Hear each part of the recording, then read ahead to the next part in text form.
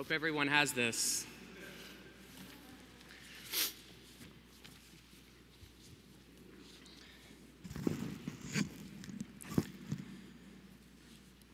Today, the United States Court of Appeals has affirmed a simple, fundamental American truth.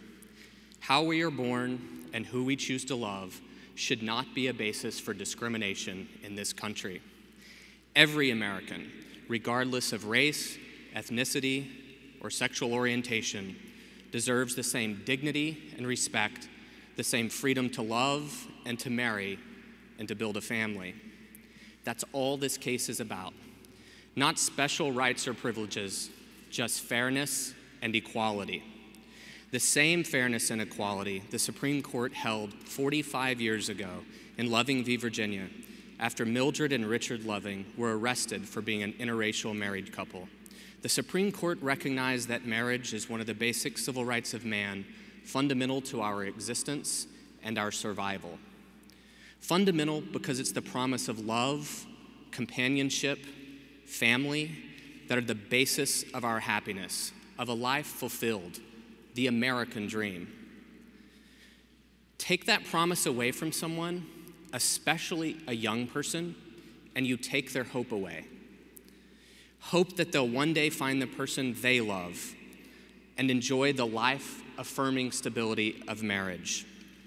What the court did today affirms that you cannot single out one group of people and deny them the dignity and respect which all citizens deserve. There are strong, loving, gay and lesbian families all around us. People who are our neighbors, our family, our colleagues and friends. People who fight for, serve our country every day, and protect us. We brought this case for them and for the millions of young gay and lesbians across this country in the hopes that they might be the first generation to grow up with full and equal protection of our laws and the promise of a future that isn't just a possibility for some, but for all. To those young people, you have a right to feel what is in your heart. You have a right to be who you are, and the court today has just taken a big step towards giving you the future and the protections you so deserve. When I was growing up in a small town in Arkansas, my mom taught me the golden rule: treat others as you wish to be treated. That's really all we're talking about here today. Being treated with the same basic respect and dignity as everyone else. Building an America where everyone is free to participate, free to contribute, and free to enjoy life to its fullest. An America that is the beacon of freedom, liberty, and equality for all people throughout the world. Thank you.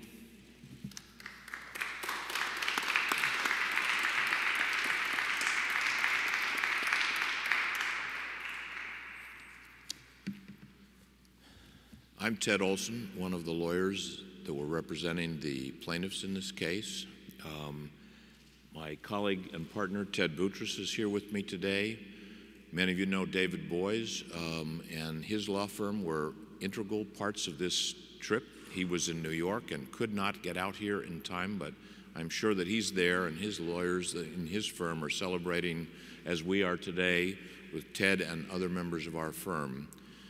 I wanted to thank and pay special tribute to the plaintiffs, and you'll be hearing from them in a moment, and their families who are here with us on stage. It is not easy to be a participant in a landmark civil rights case that goes on and takes a great amount of time. They were put in the spotlight, and lots of pressure is put on them. They have been absolutely fantastic. They've been wonderful symbols of what we're doing today. They stand for the humanity of everything that we're doing. I also have to say how much I'm grateful, and we're all grateful, to the American Foundation for Equal Rights that Chad leads. Rob and Michelle Reiner helped get this started 3 years ago. Lance Black, who's another member of the board, and I guess other members of our board are not here, but they're here in spirit. This is a huge day. The the United States Court of Appeals for the Ninth Circuit, which represents 9 states and certain territories, has decided that Proposition 8 is unconstitutional. It violates the fundamental human rights of citizens in this country. We had already won an important decision by the United States District Court for the Northern District of California a year and a half ago. This affirms that decision. It strikes down Proposition 8 as violating the fundamental charter of the United States Constitution. This case is about equality and freedom and dignity and fairness and decency. It is about whether we are going to eliminate government-sponsored discrimination written into the Constitution of the biggest state in the United States. It is about whether we're going to eliminate second-class citizenship, whether we're going to treat thousands, millions of our citizens as less equal, less respected, different, less entitled, isolated. We are bringing a stop to that discrimination. Discrimination on this level to our citizens hurts all of us. As Chad said, it is our neighbors, it is our brothers and our sisters, our sons and our daughters, our coworkers, our doctors, our contractors, our ministers. It is about us. It is about every one of us. And as the opposing witness said, in our case, at trial, we will be more American in this country when we eliminate discrimination based upon sexual orientation. Today, we are more American because of this decision. This is an important step. We're not at the end of the line yet, but I cannot overstate the importance of the decision today. We will have some opportunity for questions and answers, but those things I wanted to emphasize and underscore. This is very important. When the citizens of California voted to take away the right to marry from many of our citizens in California, they violated the United States Constitution. That cannot stand. Thank God for the judiciary in this country to respect the Constitution, to stand up from whatever pressures may be put upon the judiciary, and to say what the law is. That's what the Ninth Circuit did today.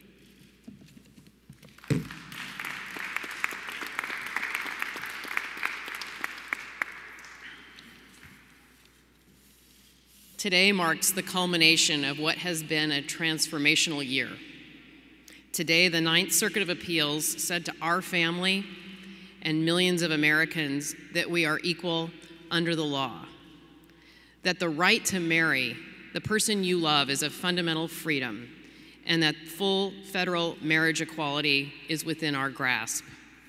For so long, gay and lesbian couples, families, and kids have endured discrimination. For so long, our government has been the perpetrator of this very personal discrimination. Now, with the ruling that Prop 8 is unconstitutional, the dismantling of Don't Ask, Don't Tell, victory for marriage equality in New York, and a focus internationally on gay rights as human rights, we can see over the dark wall of discrimination. We can see a place where freedom and respect come more easily, and where protection from harm is what our government does for us and not to us. Brick by brick, these dark walls of discrimination are being dismantled. I grew up in Bakersfield, California, afraid of who I really was, afraid to come out, afraid to fall in love, afraid to dream of a future that would include not only joy, but heartbreak and disappointment.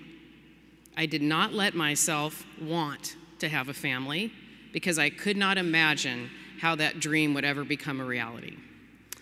And although it's been a long road, now Sandy and I are closer to achieving this reality. We are anxious to get married before our youngest children, our twin boys, Spencer and Elliot, graduate high school next year and begin their lives as adults. We look forward to the closure and celebration that will come from the end of Prop 8 and the beginning of married life together. Very soon, Proposition 8 will be gone forever. When that day comes, we can all celebrate a victory for freedom, fairness, and equality. We can't wait for that day. We can't wait.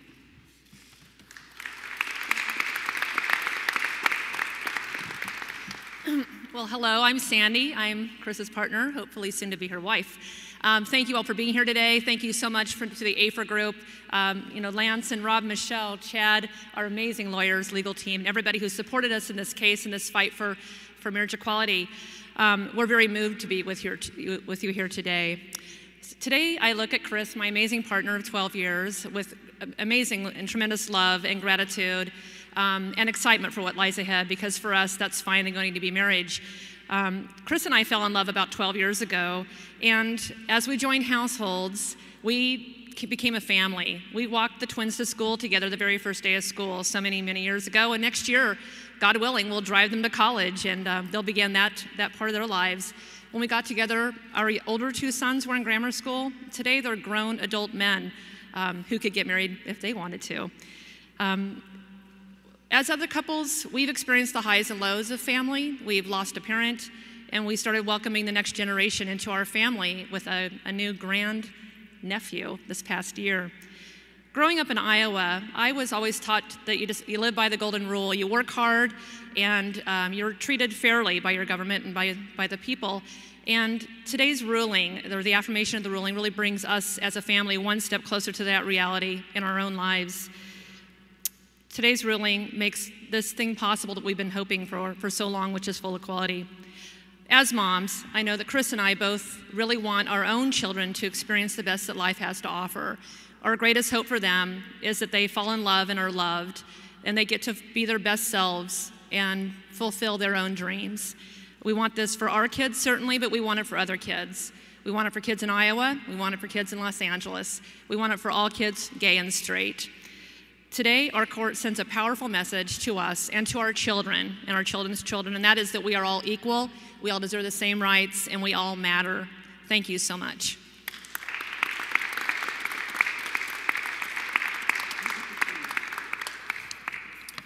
Hello, I'm Spencer Perry. I'm Chris and Sandy's son.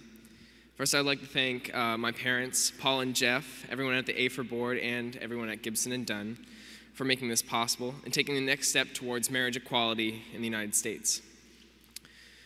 The fight that these people, that my parents have pursued, is a fight that gay people everywhere are fighting. They're discriminated just for being who they are and loving who they love. Marriage equality is the next step to finally showing California that my parents are equal, that our family is equal. I'm very fortunate to live in a home with a lot of love. Not a day goes by that my brothers and myself don't consider ourselves extremely fortunate to have grown up with such outstanding parents. But Proposition 8 has done a really, really good job of trying to tear that love apart. When Proposition 8 doesn't allow parents like mine to marry, it isn't just defining their love as taboo or wrong. It says that our family, that my brothers, that my mothers, shouldn't belong.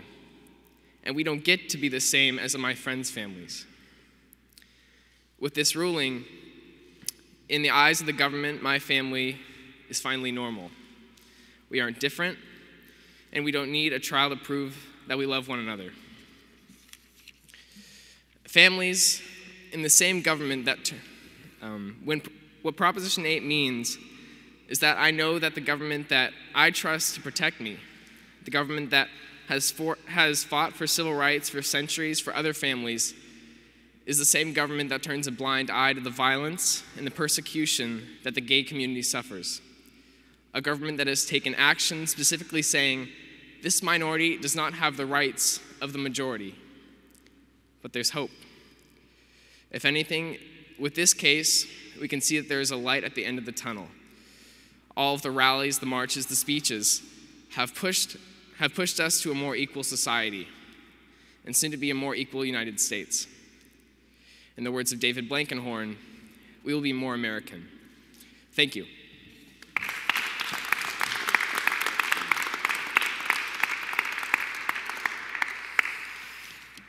Good morning. Thank you all for being here. My name is Paul Katami. I'm a plaintiff in the case. And I can remember being gay as far back as I can pretty much remember anything. No one asked me to be gay. I didn't choose to be gay, and it certainly wasn't because of the way I was raised. The thing I did choose was to hide that I was gay when I realized how the LGBT community could be treated in the world. I was bullied, I was harassed, and so I chose to hide my true self and create a life that really wasn't my own. And that was my choice, not to be gay, but to hide it. And today, I know that being gay doesn't make me any less American. It certainly doesn't make me any less of a human being. I'm proud to be gay. It's a part of who I am, and that will never change.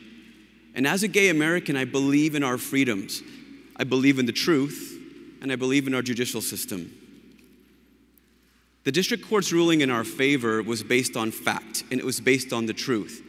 And the Ninth Circuit's decision today affirms that we're all born equally and we all deserve equal rights, because in the end, the truth wins. Today's ruling is important for millions of gay and lesbian couples that desire to be a part of an institution that has immediate and universal recognition. It's the institution of marriage. Today's decision also is important for us as a nation because it affirms that equal rights and fundamental freedoms should never, ever be lobbied for. They should never be voted for, and they should never be subjected to the whim of a political campaign. And today's decision is important to that young me that never dreamt that I would wake up in a country where I could marry the person that I love. I never allowed myself that opportunity until today. So I'd like to introduce you to my co-plaintiff, my partner, my best friend, and my husband-to-be, Jeff Cirillo.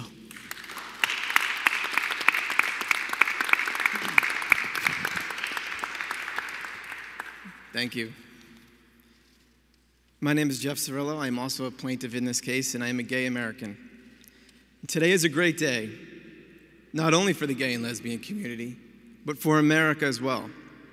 The Ninth Circuit's decision affirms the principle of equal human dignity for every American, and that it's unfair to single out a group of people for separate treatment. With today's ruling, Chris and Sandy, Paul and I, and millions of other Americans will very soon be able to marry the person we love. Finally, we will be able to stand before our family and our friends and make the one promise we have all longed for, the promise of love and commitment that we will honor for the rest of our lives. Standing alongside me are many special people. My partner in life, Paul Katami, you have been my rock, and if it was possible, I think this lawsuit has brought us even closer together. The poet Roy Croft once said, "I love you not only because of what you are, but for what I am when I'm with you." Also on stage are the two people who have always accepted me for who I am, my parents, Dominic and Linda. They've been married for over 43 years. Love and commitment have long been the values of my family. Both my mother's parents and my father's parents were both married for well over 50 years. Paul and I have been together for almost 11, so we have a long way to go to catch up. But today's decision by the Ninth Circuit will allow us to one day share the sense of pride and security that we all long for and that only marriage can bring. Paul and I would like to thank Ted Olson and David Boies. They are not just remarkable lawyers, they are remarkable human beings who believe in the fundamental freedoms of this country and who have convinced the courts that marriage is one of them. We would also like to thank Rob and Michelle Reiner, Lance Black, and the entire AFER board for having the courage to say the time is now, the waiting is over. And we have to certainly thank the entire team at AFER, led by Adam O'Hafer. Paul and I would like to thank Chris and Sandy as well. We are so proud to be on this journey with you, and we admire you, and we certainly hope that we can be the strong role models for our kids that you are to yours. Last but not least, Paul and I would like to thank our fearless leader, Chad Griffin, who has led this historic fight to end discrimination with poise and determination. We would not be standing here if it wasn't for you. An entire community thanks you. I would like to end with a simple quote from John F. Kennedy. He said, "The best road to progress is freedom's road." I'd like to introduce my father, Dominic. Thank you.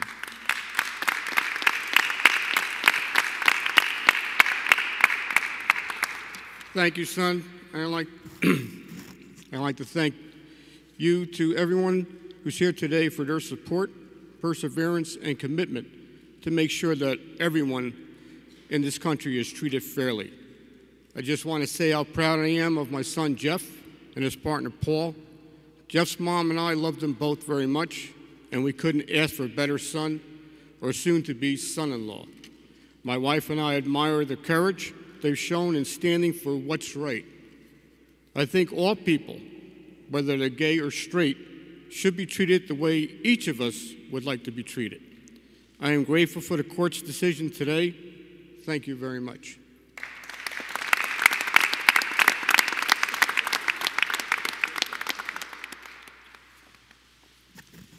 We have time for a few questions. Go ahead, sure. Oh, thank you, sorry. There we go. I actually have two questions, please. First of all, you know that there are a lot of ballot initiatives and various legislatures are considering marriage bills now. What kind of impact do you think this ruling will have on what's happening around the country regarding marriage? That's number one. And number two, you're probably aware that a group called Love, Honor, Cherish is trying to gather signatures to overturn Prop 8, to put an initiative on the ballot for 2012 to overturn Prop 8. I was wondering if you could give your impression of what you think of that effort as well. Thank you. You want to take the second pass? Yeah, sure. Sure, I'll take the second one. The only people after our trial court victory and after the tremendous victory today that probably wish they could go back to the ballot would be the opposition, those who oppose marriage equality. We are so grateful for the victory here today and at trial, and we look forward to very soon Californians being able to wed again. As to the effect of this decision on what's happening throughout America, just like the district court decision, which was 130 plus pages of carefully reasoned analysis of the evidence, the expert testimony, the facts, the law, the Constitution, the precedents that have led to this point, this decision, 80 pages, the majority opinion is 80, carefully reasoned, tightly thought out legal analysis based upon United States Supreme Court decisions. This will have an enormous impact in various different ways. One, it is an important legal precedent for other courts throughout the United States. Two, because it is a precedent that's so thoughtfully and carefully considered and tied to what the United States Supreme Court has said already. This court talked about the importance of marriage and the difference between marriage and something called domestic partnership, or whatever name it might be called in civil unions in other parts of the country. Marriage is different.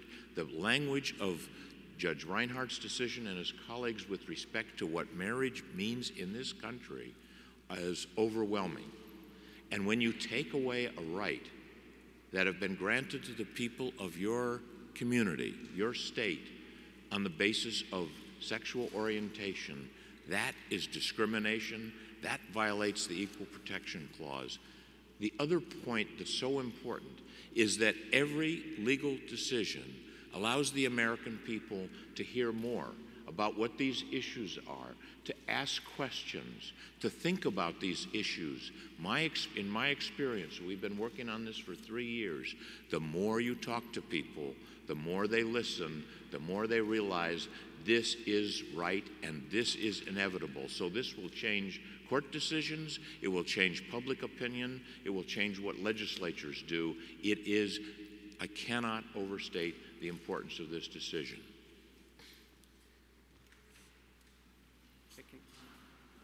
Hold on, can just grab the mic there? Oh, thank you. When will we hear about the stay? If there is a stay, if there's not a stay, when can people get married? And one other question, my understanding is there was a 2-1 breakdown on the constitutionality question.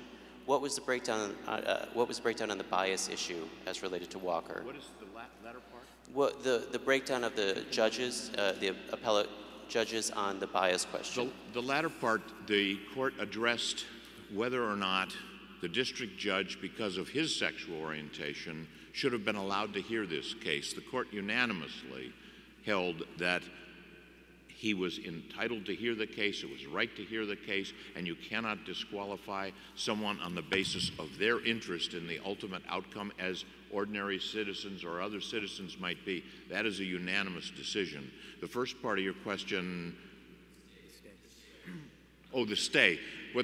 In the last words of the opinion on page 80, I think you'll find it, the court stayed the effect of its decision until the mandate is final, which will be 14 days for the other side, if they wish, to ask for a rehearing by the entire Ninth Circuit.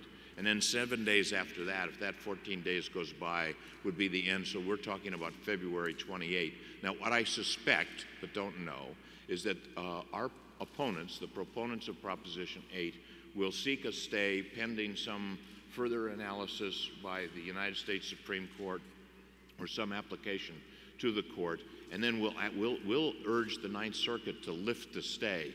Here we have a district court that's decided that this Proposition 8 violates constitutional rights of citizens throughout California. The Ninth Circuit has affirmed that. We've said right from the beginning that discrimination in violation of the 14th Amendment to the Constitution can't just keep going while the courts are litigating this issue, especially in light of these decisions. Other questions? Can you wait on the mic? So one back there and then one up here. There's the mic behind you. The mic is behind you. Oh, thanks. Sorry. That's easier. I was going to ask about the Supreme Court and the likeliness of this going to the Supreme Court. I'm behind the cameras. Sorry, wedged in the middle. Oh, there you are. Yeah, why are you hiding? Sorry. I was just typing down your really important words. I was going to ask about the Supreme Court and the likeliness of this heading to the Supreme Court. Why don't you, Ted Boutros has been just waiting for that question. I'm ready. You'll have to forgive us. We hold this in a place with the wood floor and marble all over the place, and the acoustics aren't great. So if you don't hear what we say, we'll be glad to repeat it. Absolutely. We anticipate that the proponents of Proposition 8 will seek Supreme Court review. The way the Ninth Circuit crafted the opinion very carefully, I think the logic under the Romer case, under the Lawrence versus Texas case, it's unassailable, and it followed what the Supreme Court has said.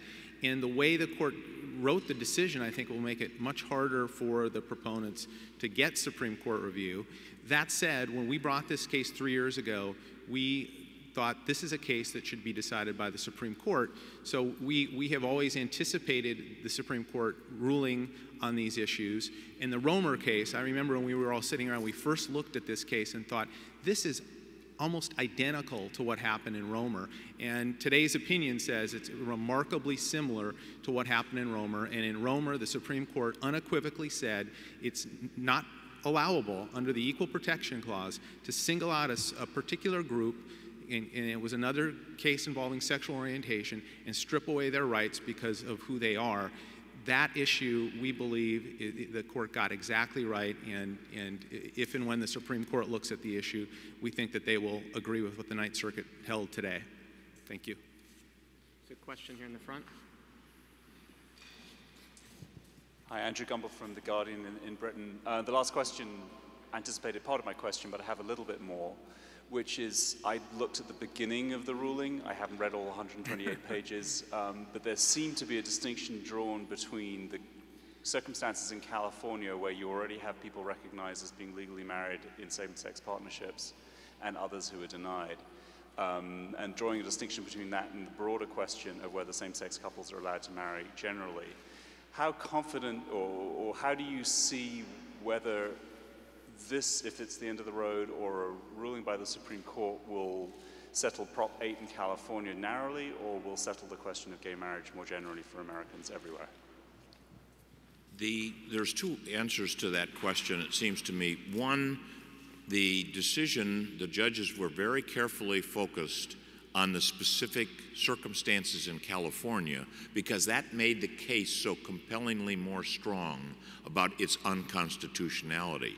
The Romer case that Ted Boutros was talking about was a Colorado case which they called Amendment 1, which then withdrew protections for gay and lesbian individuals under various statutes throughout the state of Colorado.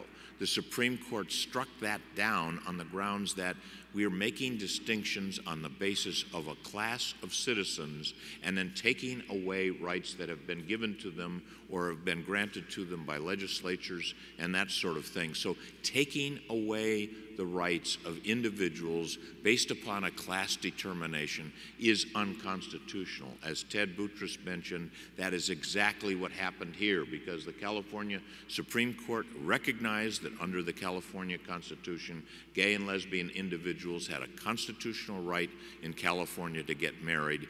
Proposition 8 took that right away.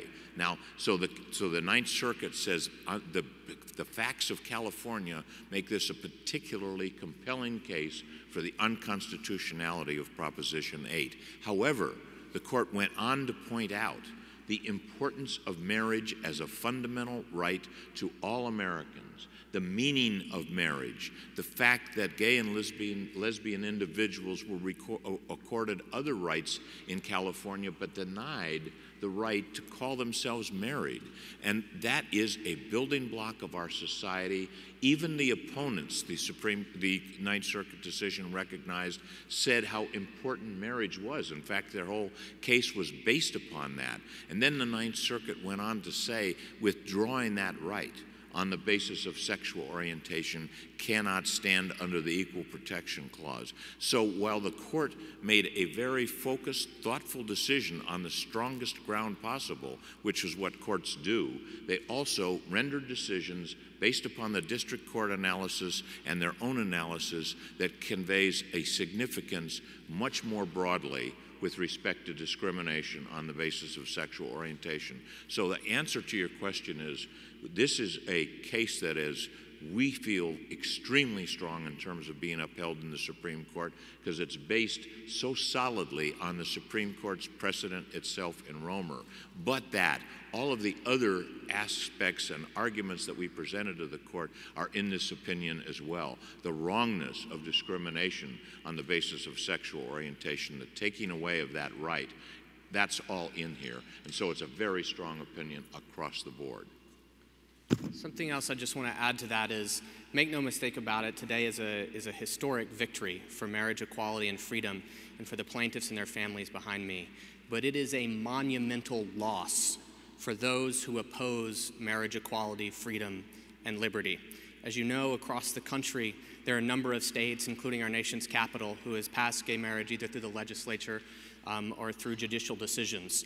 And those who want to who oppose marriage equality and who want to revoke those rights that have been granted will not see today's decision in positive light. As you know, particularly in New York, they've announced they're going to attempt to recall and remove those who voted for marriage equality in an attempt to reverse the decision, and the same in a number of other states around the country. And I think that's really important to note and to remember. It's also important to remember California is 1/8 of the population of this country.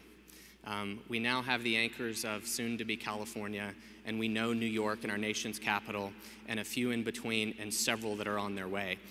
So today is a historic day, not just for California, but for America.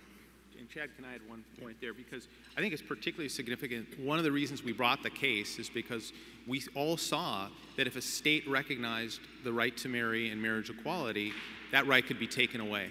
And that's what the Ninth Circuit today held violates equal protection. It's also significant, one of our expert witnesses testified that gay men and lesbians have been the most frequent target of of voter initiatives meant to take away their rights. Today's decision says, not only in the context of marriage equality, but more broadly, that's wrong. The majority cannot target a minority group and take the rights away from them simply because of who they are. So I think it's very significant both for marriage equality, for California, and for our constitutional jurisprudence. Are there one more question? There's a mic behind you, Ted. Thank you. I wanted to follow up on a point, I think that Ted Boutros, that you made. This decision, could you just elaborate more on why I think you said this decision maybe makes it even more unlikely that the Supreme Court will actually take this case? I'll address it briefly and then turn it back. See, we have a Ted asking Ted and Ted a question, so this is very consistent. First, because of the way the court showed such great restraint in looking at what the Supreme Court has said and stayed very close to the Romer decision and applied Romer, this case doesn't raise any sort of thorny, complex issue that conflicts with another decision from another court. It follows Supreme Court law. It follows Supreme Court precedent. In addition, because it's focused on the characteristics of Proposition 8, it makes it less likely that the Supreme Court would need to weigh in. And I think that it makes it even more likely that this case, the decision of the Ninth Circuit, will remain the law of the Ninth Circuit. And if the Supreme Court takes the decision, as I said, I think it's extraordinarily well done and supported by multiple cases, and that the Supreme Court would affirm the decision. I'll add this, that we don't predict what the Supreme Court is going to do, whether it takes a case or doesn't take a case. We don't predict the outcome of Supreme Court decisions because the court decides these cases. We are very confident that that this court, this is the kind of challenge that is right down the core of what the Supreme Court said is impermissible under the 14th Amendment to the Constitution of the United States. From the very beginning, we've been planning to be in the United States Supreme Court, to vindicate for all Americans the right not to be discriminated against on the basis of their sexual orientation.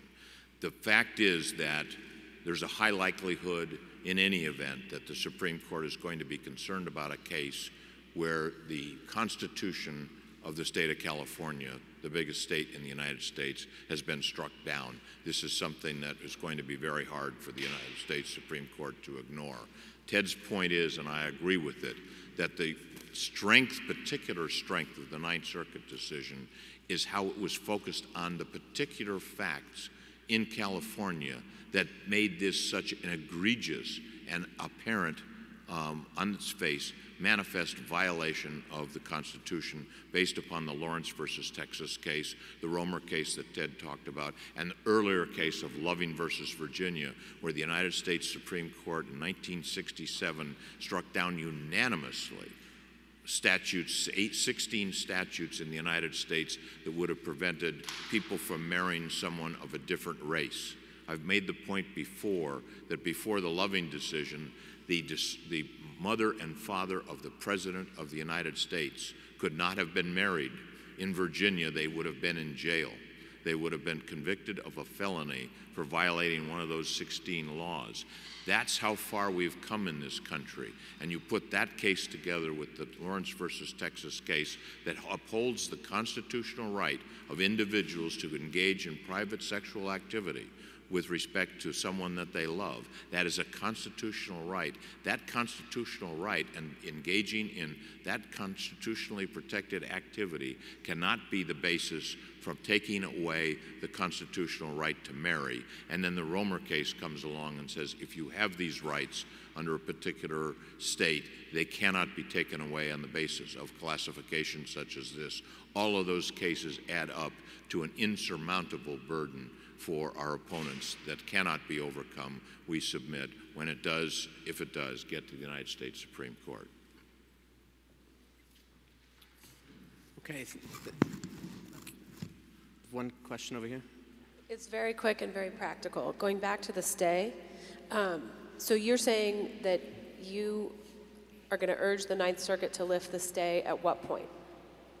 We will be urging when it's presented to the Ninth Circuit, as we presume it will be by our opponents. They will want to keep the stay in effect while they litigate further, either in the Ninth Circuit or in the United States Supreme Court.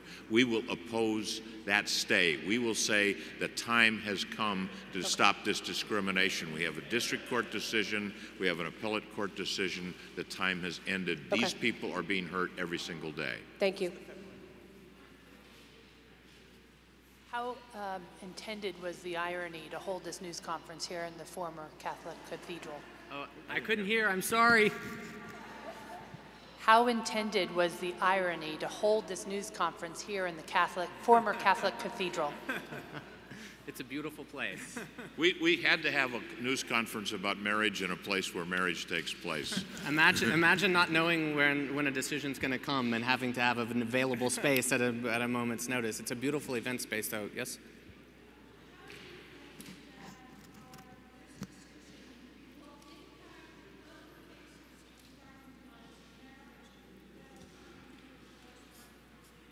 The United States government's position on defense of marriage is something that the courts will read and they did read when they were rendering this decision. We know that because we put it before them. And the courts that consider the Defense of Marriage Act will read this decision. As you know, courts build upon momentum and precedent. They will read this very carefully reasoned, thoughtful opinion from the Ninth Circuit. And I think that will have an impact. You know, you can never measure these things in advance. You can't quantify them, but it will have a major, significant impact on the defense of marriage cases. Thank you, Carol. All right. Thank you all very much. Thank you.